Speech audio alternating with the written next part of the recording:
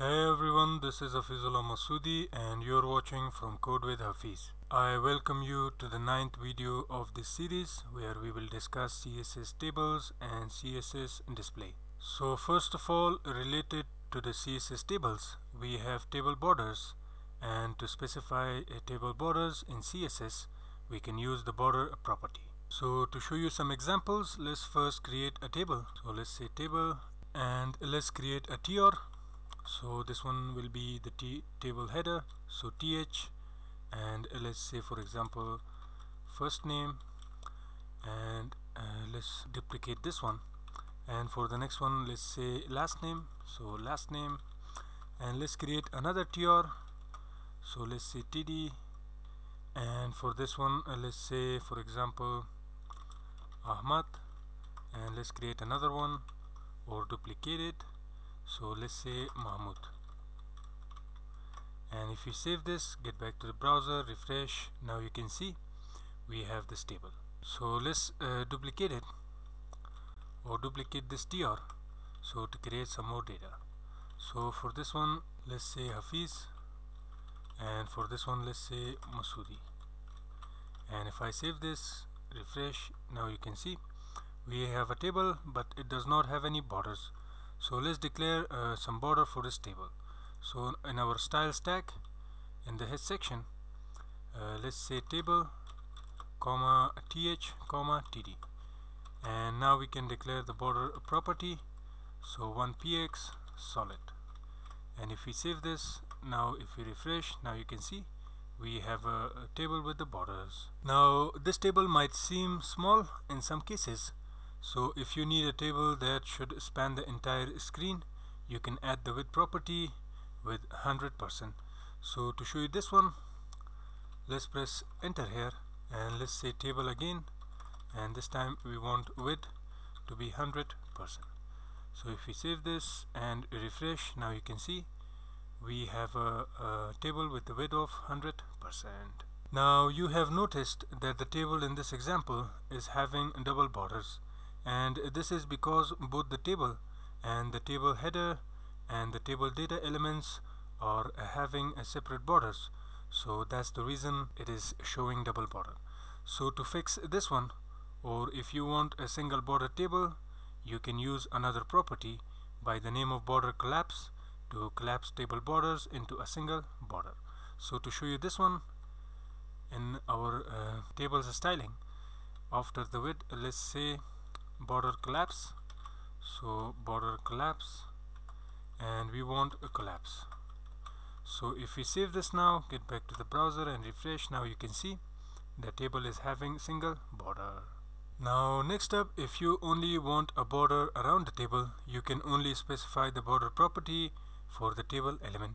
So to show you this one in our Visual Studio Code, what I will do is now comment this border for all the elements, and now we will declare the border for only the table. So let's say border, and let's say 1px and a solid. So if I refresh now you can see only our table is getting the border. Now next up, what we have is the table size properties. So we have the width and height of a table, which are defined by the width and height properties. So to show you some examples, let's get back to Visual Studio Code. And in here what I will do is, first of all let's uncomment this code from here and remove the border only for the table.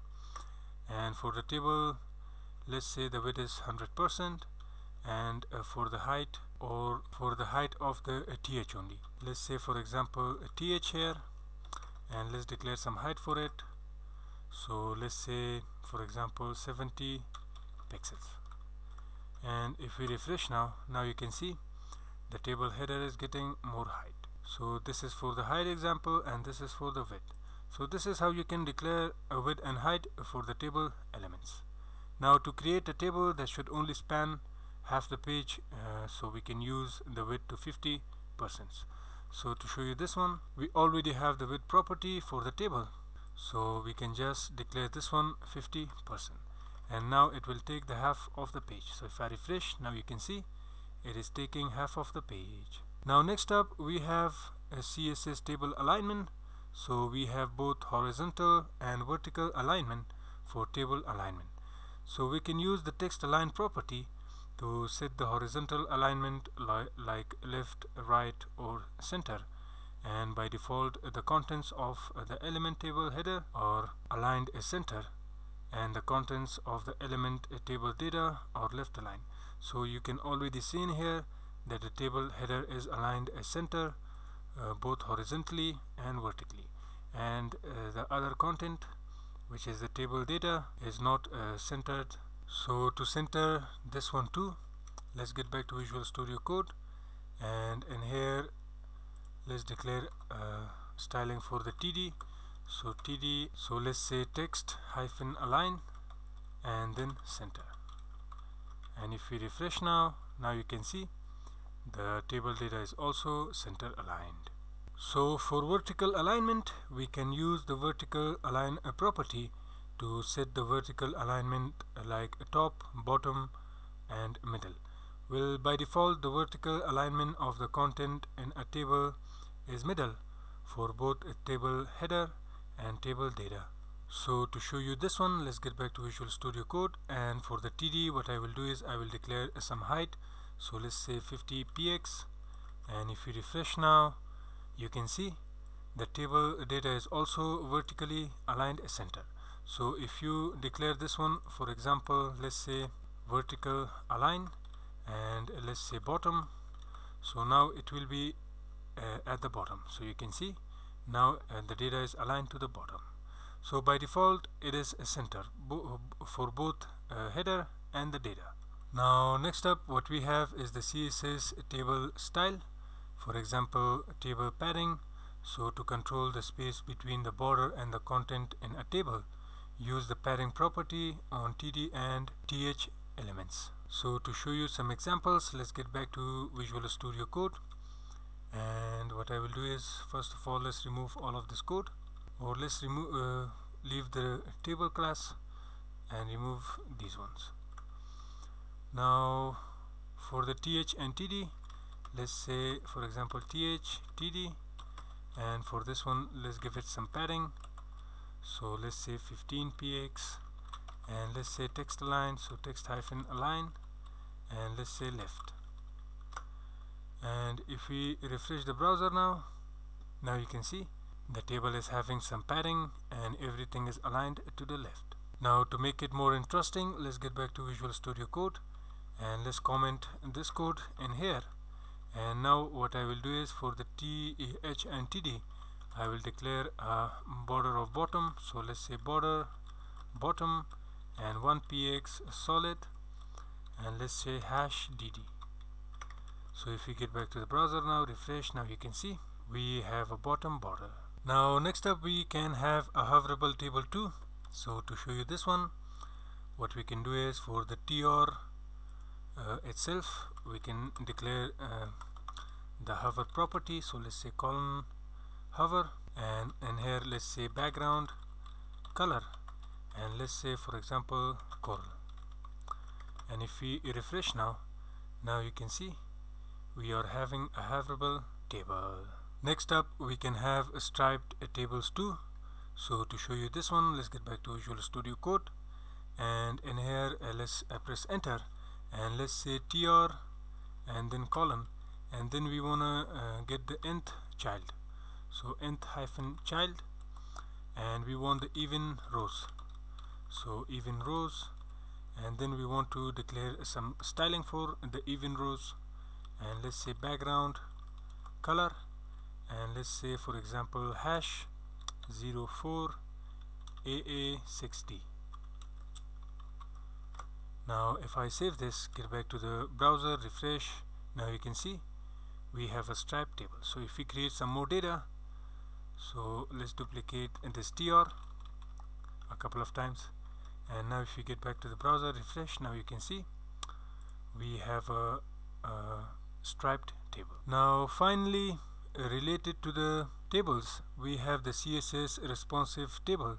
So a responsive table will display a horizontal scroll bar if the screen is too small to display the full content. So to show you some examples of this one, let's get back to Visual Studio Code, and what I will do is for the first tier, which is in the th. So let's duplicate this a couple of times, and for this one let's select all of them, and let's say for example points, and let's duplicate for example tier in here, or we have to declare some data. So what I will do is remove the extra tiers from here. So let's say this one, and I will leave the 2. So for this one let's duplicate it, and let's select it, and let's say for example 50. And what we can do is copy all of this. So let's copy this and paste it for the other tier too. So I hope the th matches the td. So let's get back to the browser and refresh, and yeah, we have one left. So let's duplicate it. So I will duplicate the points and the points in here too. So now it will show our table, so you can see. And to show you how we can make this table responsive, let's get back to the Visual Studio Code, and we can now declare a div for the table. So I will collapse the table here, and let's create a div with a class of, for example, let's say test, or let's say responsive, so to be more declarative. And let's bring the table in this one. Now in our style tag, let's say dot responsive, and let's say curly braces, and let's say for example overflow x, and we want this one to be auto. So if I refresh now we won't see any changes, because for now we have a lot of space in the screen. So what if I minimize the browser, and you can already see that now we have this scroll bar, and we can scroll horizontally and see other parts of the data. So you can see now we have a responsive table. So let's maximize this one. Now note that on Mac OS, scroll bars are hidden by default and only shown when being used, even though the overflow scroll property is set. So keep this one in mind. Now finally we have the CSS display property. So we have the display property, and it is the most important CSS property for controlling layout. So we can use the display property to specify how an element is displayed, and every HTML element has a default display value depending on what type of element it is. So the default display value for most elements is block or inline. Now block level elements always starts on a new line and takes up the full width available, so it stretches out to the left and right as far as it can. Now for example, the div element, the h1 to h6 elements, paragraph element or p element, form element, header element, footer element, section element, and etc. are all block level elements. Now on the other hand, an inline element does not start on a new line and only takes up as much width as necessary. So for example, the span element, anchor tag or element, the image element, and etc. are inline level elements. Now we have the display none property also, which is commonly used with JavaScript to hide and show elements without deleting and for example recreating them. Now to override the default display value, as mentioned, every element has a default value. However, we can override it, and changing an inline element to a block element or vice versa can be useful for making the page look a specific way and still follow the web standards. So a common example is making inline list, item or li elements for horizontal menus. So to show you this one, let's get back to Visual Studio Code and let's remove the table. So I will remove it, and let's also remove this styling from here. So let's create a UL. So UL, and let's create some LIs, and let's say for example home, and let's say services, and in here let's say about. So if we check out this now in the browser, now you can see it is a list. So if we override the display property of this UL, so in here let's say li, and then we want to say display, and let's say inline. So if we refresh the browser now you can see they are being inlined. So to show you some more examples, let's get back to Visual Studio Code and let's create some span tags. So I will put an HR here to separate the code, and in here let's say span, and let's say for example hello world, and let's copy this and paste it a couple of times. And if we get back to the browser, refresh, so you can see the span tag is inlined. And if we design the span tag, so in here let's say span curly braces and let's say display block. So now if we refresh, now you can see we have span tags with the block display. Now next up, we can hide elements. So we can either hide it using the display property or the visibility property. So if we hide the element using the display property, the element will be hidden and the page will be displayed as if the element is not in there. But on the other hand, if we hide the element with visibility property, the element will still take up the same space as before, so the element will be hidden but still affect the layout. So to show you some examples of this one, let's get back to Visual Studio Code, and what I will do is remove this styling code from here, and let's remove the UL and the HR also, but let's leave the span tags. So for the first span, let's give it a class of, so let's say first. So for the next one, let's say class second, and for the third one, let's say class third, and let's remove the fourth one.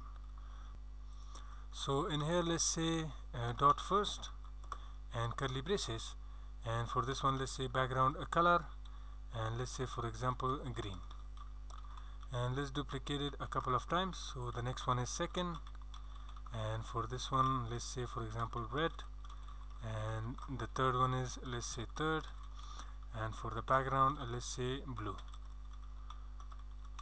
So if we check out the browser now you can see we have three elements with a different three background. So for one of the element, which is the second, and you can see it is in the middle, so let's declare the display property and hide this middle span tag. So let's press enter here and let's say display none. So what this will do is hide the element. So watch, when I refresh the page, now you can see the element is gone away, and now this element has moved to the left, and the hidden element is taking no space. But what if we declare the visibility and hide this element? So let's say visibility and let's say hidden. So for now let's comment this and get back the element. So you can see we have now the element. So if I uncomment this and let's refresh now, so you can see the element is gone away, but it is still taking this space. So this is the difference between the display none and the visibility hidden property. Now this was all about this video. I hope you enjoyed watching the video and found it useful. If so, don't forget to give the thumbs up and a nice comment also. And if you are new to this channel, don't forget to subscribe too if you want more videos like this. So thanks for watching. See ya in the next video.